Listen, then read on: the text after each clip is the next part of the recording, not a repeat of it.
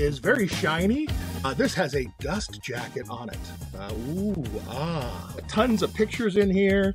Everything you need to know to do 52 different things. Lots of cool stuff in here. A lot of stand-up material. There's some close-up in here.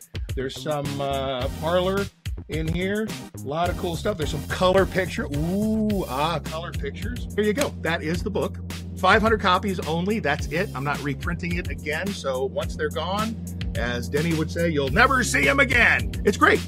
But you know what's a little greater? This is, hey, thank you. Interspersed throughout here are sort of essays, or I don't want to call them articles, but they're sort of funny essays. Oh, and by the way, a big thank you to Jeff McBride, Master McBride, for writing the foreword. He opens by saying, most magicians don't read the foreword to a book, but you're missing out if you don't read this one. So anyway, there's all kinds of stuff that you'll glean from that book, and in not only those biographical stories, but like I said, things on callbacks and running gags, things on authenticity, things on costuming, things on character, things on looking the part, acting the part, being the part.